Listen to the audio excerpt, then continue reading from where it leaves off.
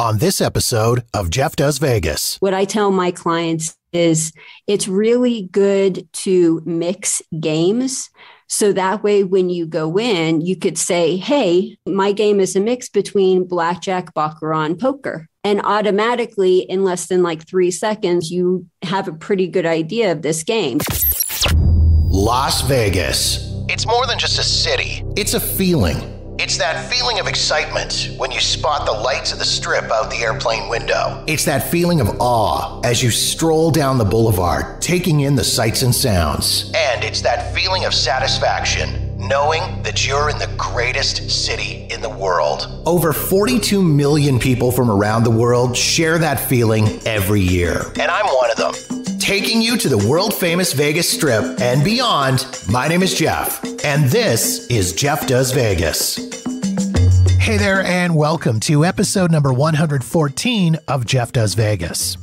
Before we get rolling for this episode of the show, I want to thank my guests from the last episode, Matt and Angela Stabile of Stabile Productions.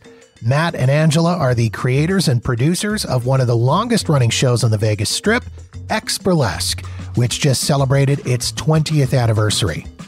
We talked about Matt and Angela's history in Vegas, the evolution of X-Burlesque, and what's led to the show's longevity in Sin City. If you haven't listened as of yet, head to the archives at jeffdoesvegas.com or search out episode number 113, 20 Years of X, on Apple Podcasts, Spotify, or wherever you get your podcasts. Okay, here we go. On to the show.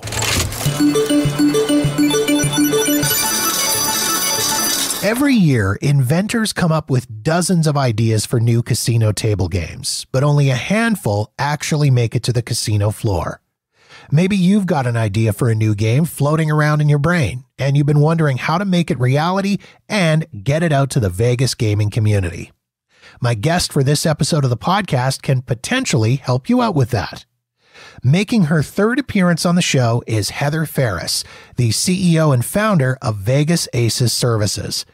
Heather and I talked about the process behind creating a new game, what makes for a good casino game, and some of the challenges behind trying to convince casinos to give a new game a chance. Please enjoy my conversation with Heather Ferris.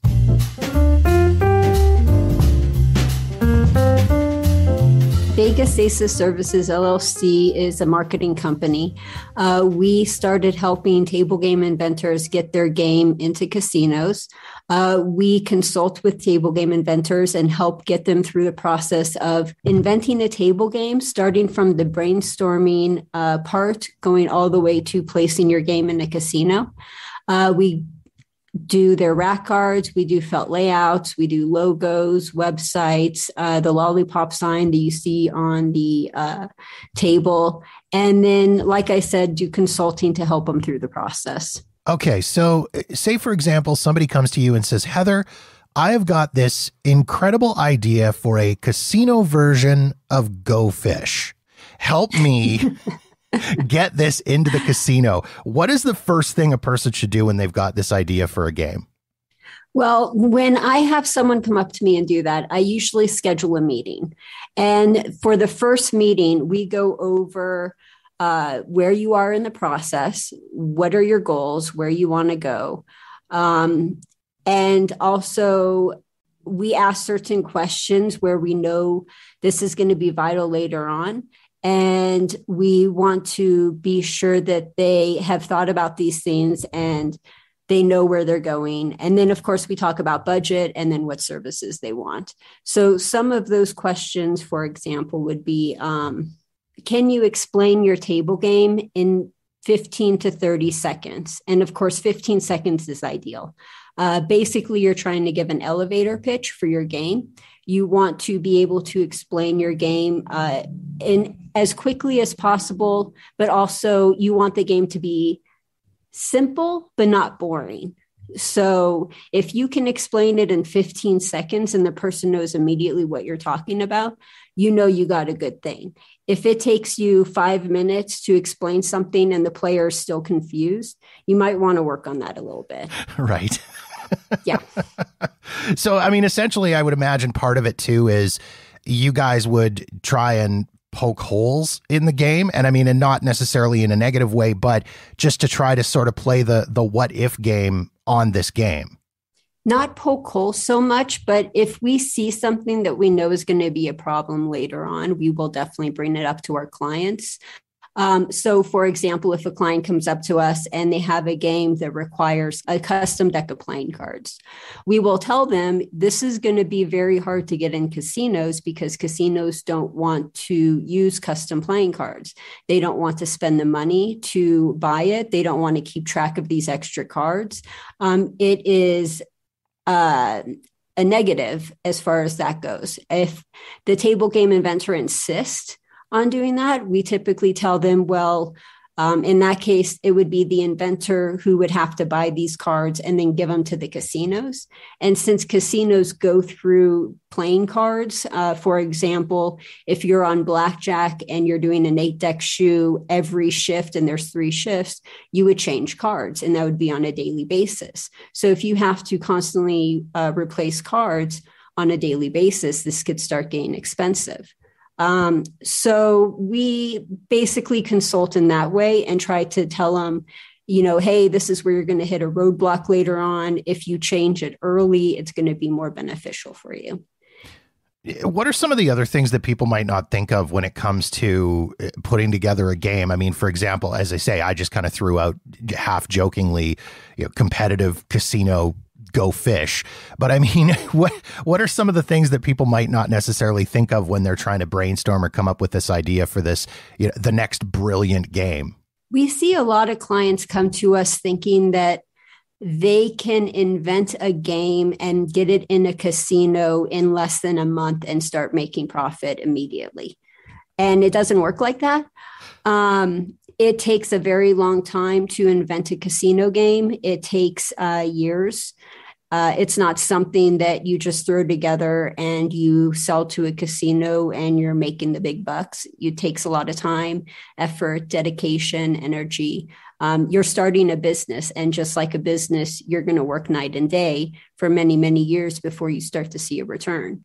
And another thing that people don't think about is how much money it's going to take. You would not believe how many people come to me and they're like, I got this great game and I'm ready to go. And, we're ready to start. We have everything done. And I ask them, okay, what's your budget? $0. Okay. Have you done your BMM GLI math report, which is something that's required? Or have you applied to, the gaming control board? Because they're like, oh, totally done. And they're like, no, we haven't done that yet. And I'm like, okay, well, it's $3,000 for your BMM report. It's $3,000 for the application and then I start going through like the cost of how much it's going to cost them. And this is not even like my business. We haven't even gone to the marketing yet. This is just like the required cost that they're going to have to pay to put their game in a casino. And they're like, oh, we didn't know. We didn't think about that. And I mean, so you're throwing out things like BMM GLI math report. So for those of us that don't necessarily know what you're talking about, and I mean, I have a bit of an idea. I'm guessing. Can I take a guess at what I think that is? Oh yeah, go for it. Is that you essentially putting together a report to convince the casino that this mathematically is going to work? Not necessarily in their favor, but is going to be somewhat advantageous for them? You are half correct. Not fully, but not completely wrong either. So the thing is a GLI or a BMM math report is required from the Nevada Gaming Control Board to put your game in a casino. You have to have that report. And that report analyzes your game to figure out what the math is. What is the return? What is your house edge? These are numbers that the casino needs to know in order to put your game in their casino. And it's people don't realize that this is actually one of the last steps they take. First, they have to hire an independent mathematician, and that mathematician is the one that goes through and does the initial mathematics of the game. And then they give that math report to BMM or GLI. And a lot of people come to me and they're like, we don't see why we have to get this done twice. And I always tell them, well, if you go to GLI or BMM without the math report, they have to do it. And it's going to be way more than $3,000. If you pay, $1,000 for the math report from a mathematician, you're saving yourself in the long run by having the big company do all that work and spend all that time and effort and money doing that. What are some other things that people might need to take into consideration if they're thinking of trying to put together a game and get it from concept to final product and get it put into a casino? Two things, actually. It usually takes between 50 and 100,000 to get your game from idea phase to actually in the casino. And you're going to have many different versions. A lot of people fall in love with their game and they think this is the game we're going with.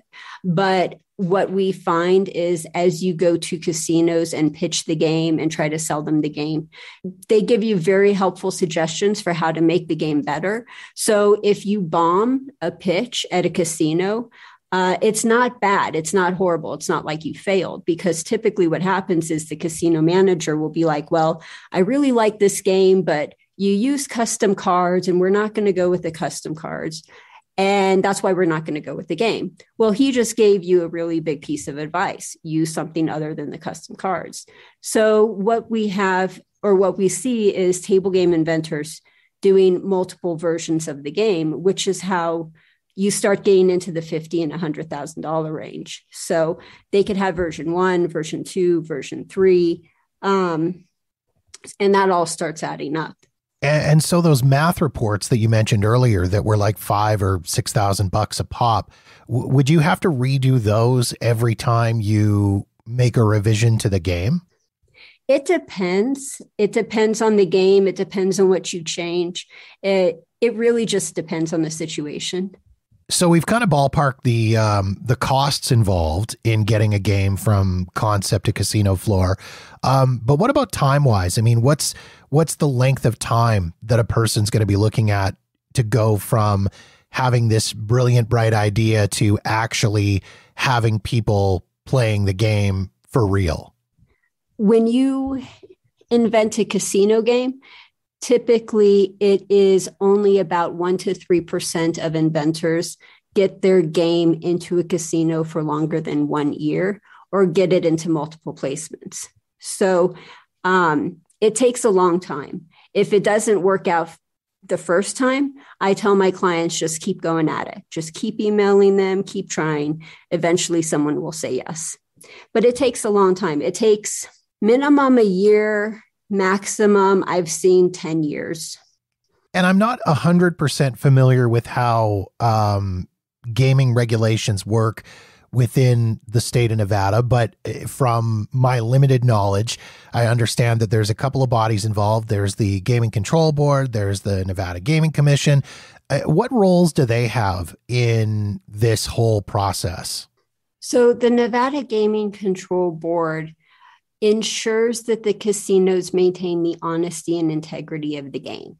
If you know casino history, you know that we've had some problems with, mob and people skimming the books or, taking money. There's been a lot of problems. So the Nevada Gaming Control Board was created to make sure that the casinos are on the up and up, that they deal the game fairly, that the game there's an integrity to the game. So, for example, a dealer's not putting a magnet under a roulette table. They're making sure that's not happening. Right. And one of those things that they do, besides ensuring that the casinos are honest, is they do investigations. If there's any cheating, they look into that. They also look into new casino table games. They make sure that the casinos do a field trial which is a temporary trial period where the casino hosts the game for probably about like 3 months. And then if the numbers are good, they report those numbers. Well, no matter what, they report the numbers to right. not if they're good. No matter what, they report the numbers to the Nevada Gaming Control Board, and then the Gaming Control Board accepts the application and the game can go through. After the break, Heather fills us in on how many new games are pitched each year and what might make your idea desirable to a casino owner. That's next on Jeff Does Vegas. So here's a question then. I guess if somebody is an aspiring table game inventor and thinks that they have a great idea for a new game, what makes for a good game? And I mean, I guess this is a question that I'd want to see answered from both a player side of things and from a casino side of things. Yeah. So the thing that makes a good game is it's simple, but it's not stupid. You don't want anything complex. You don't want anything involved. You don't want rounds. You don't want, and of course, there's exception to every rule. But that's typically what you're going for. You want to be able to explain it clearly, concisely in 15 seconds. What I tell my clients is it's really good to mix games. So that way, when you go in, you could say, hey, and this is a good example. There's a game out there called Bakpo. The person would go up and be like, hey, my game is a mix between blackjack, baccarat, and poker. And automatically, in less than like 3 seconds or 5 seconds, you have a pretty good idea of this game because you know blackjack, you know baccarat, and you know poker. Mm-hmm. So that's one way to make a successful game. So conversely then, what makes for a bad game? I mean, do you have any examples of terrible games? Well, I don't have examples because you never heard of them because they were so terrible that you wouldn't hear of them. Right.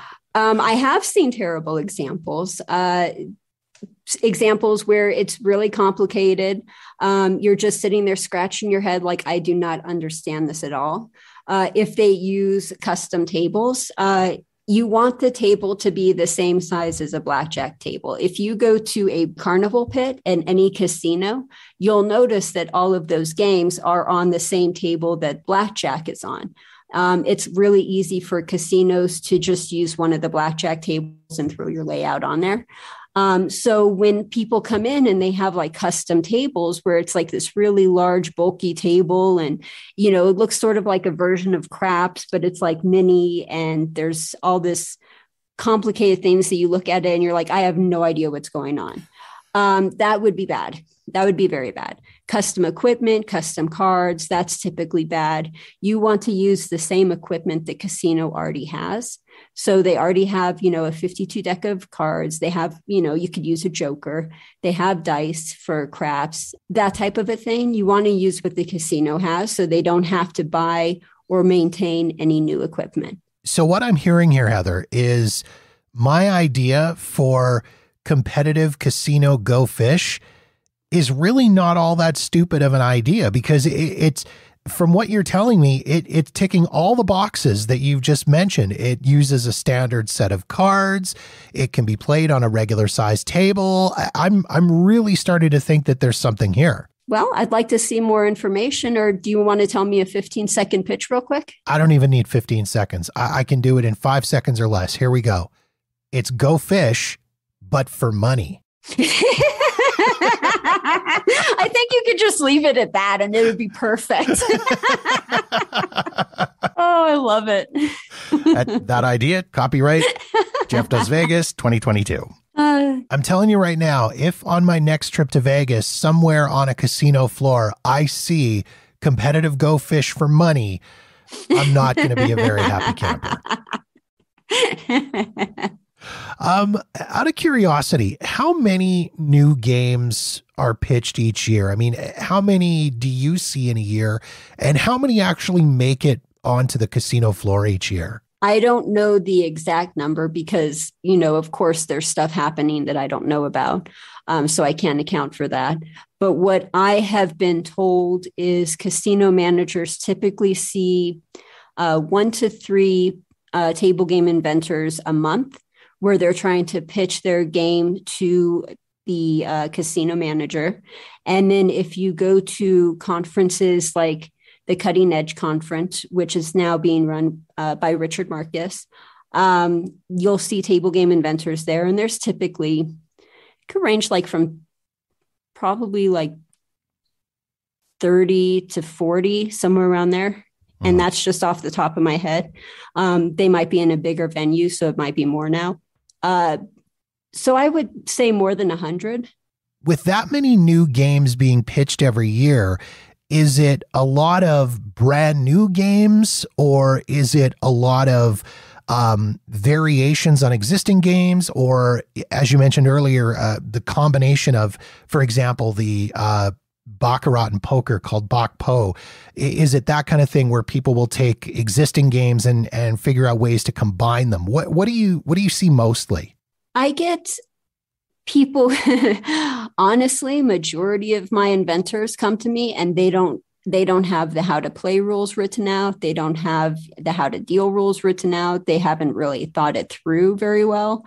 So typically what I tell people is write down how to play, also write down the how to deal instructions for dealing your game, and then sit down and actually play with your friends and see if there's any problems, see if there's any snags. If your friends have a question or they don't know what's going on, that's not a bad thing because other players will feel that way. So you can use that to make your game better. You can use their advice and everything to make their game better. And I'm really impressed when I have table game inventors come to me and they have everything like written, figured out. They've been working on it for a while. They really thought it through and it's like, okay, you're ready. Let's go. And I would imagine too that marketing the game and getting word out about the game to casinos and casino companies and such is probably one of the biggest challenges of the whole process as well. It is very challenging. It is challenging to just get their attention. A lot of casino managers, and I'm not saying this like it's anything new. I'm sure a lot of people realize this. A lot of casino managers are busy. They have stuff to do, Right. So if you go into a casino and you're like, hey, I got this great game I want you to look at, the casino manager's like, well, I got a meeting in 5 minutes that I have to go to, and I'm trying to put out these 3 fires and get this shift started. So it is really hard to sit down and get them to look at the game, especially after COVID. After COVID, the face-to-face pitches and demos have really cut down a lot. What I tell my clients is it's good to have a website. It's good to have a promo video where you can promote the game, have that be like less than 30 seconds. And then you can have a demo video where you actually play the game out so they could get a good idea of like how the game is played. This would be the same as your pitch and your demo when you would go to them and have the meeting with them. Or you can have a demo game online, like a web-based demo game. So if they have 5 minutes, they could sit down and play your game. And these, of course, are all things that you and the people that you work with in your team at Vegas Aces can help out with, which I think is just absolutely awesome. Of course. Thank you. And if there are any aspiring inventors out there, people that have got better ideas than my competitive casino goldfish idea, Heather, how can they get in touch with you and find out a little bit more about the process and what you guys do? Please check out the website. It's vegas-aces.com. You could find all of our articles on there. We have more articles coming up. You could find all of our social media links on there. Feel free to follow us, like us, subscribe, all that fun stuff. And then if they want to contact me directly, my email is heather@vegas-aces.com, or you could fill out our contact form on our website. Excellent. Heather, thank you so much once again for taking time to jump on the podcast and have a conversation about this. Really, really do appreciate it. And we'll chat again soon. Have a great one.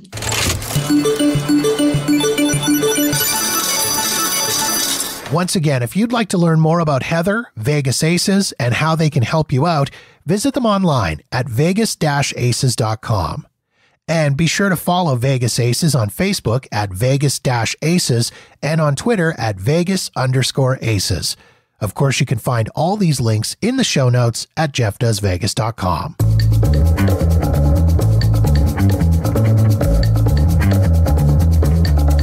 And that wraps up another episode of Jeff Does Vegas. If you've got feedback on this episode of the show, or any other episode for that matter, or you've got suggestions and ideas for topics you'd like me to cover on the podcast, please feel free to reach out to me via Facebook, Twitter, or Instagram at Jeff Does Vegas. Or drop me an email directly at jeff@jeffdoesvegas.com. In the meantime, thank you so much for checking out the show. Be sure to follow us wherever you get your podcasts so you'll know the moment new episodes are available.